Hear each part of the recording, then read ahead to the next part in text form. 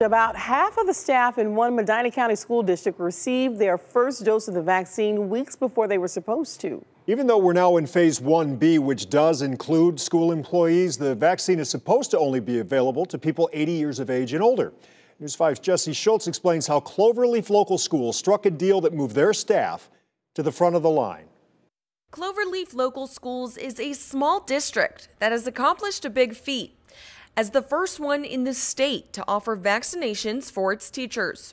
My consideration was, what's the soonest I can get our kids back here in school? Superintendent Daryl Camillus says before the state announced the timetable for phase 1B and how it would work, this was all before the governor prioritized the 1Bs on January 7th for 80-year-olds, 75-year-olds, etc. He was working to make the vaccines available to Cloverleaf staff.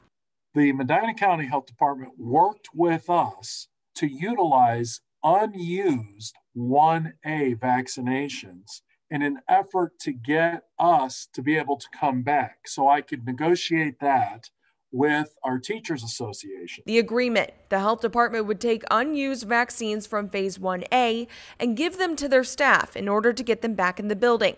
And despite the state's timetable, it was honored. For me, it was a race against time. 84 of the 184 teachers in the district received the vaccine this past weekend. And Tuesday, they began in-person learning.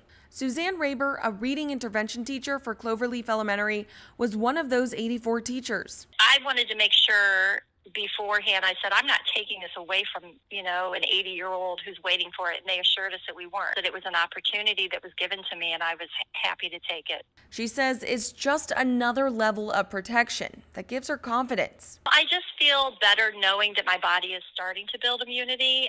We're still, of course, keeping our distance, which is very difficult with younger children.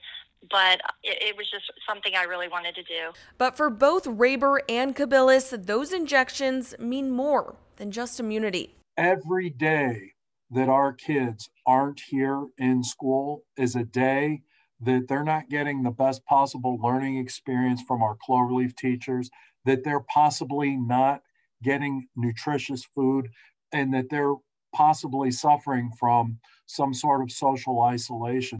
It's time to get our kids back, and that's what I advocated for. Reporting for News 5, I'm Jesse Schultz. Okay, we reached out to the Medina County Health Department for comments several times. We have not heard back. The state health department did say, in part though, that it's aware of the situation and supports getting kids back in school. But ODH says it is important for vaccine providers to follow the guidance so the state has enough vaccine to make sure the most vulnerable populations receive their shots first. COVID-19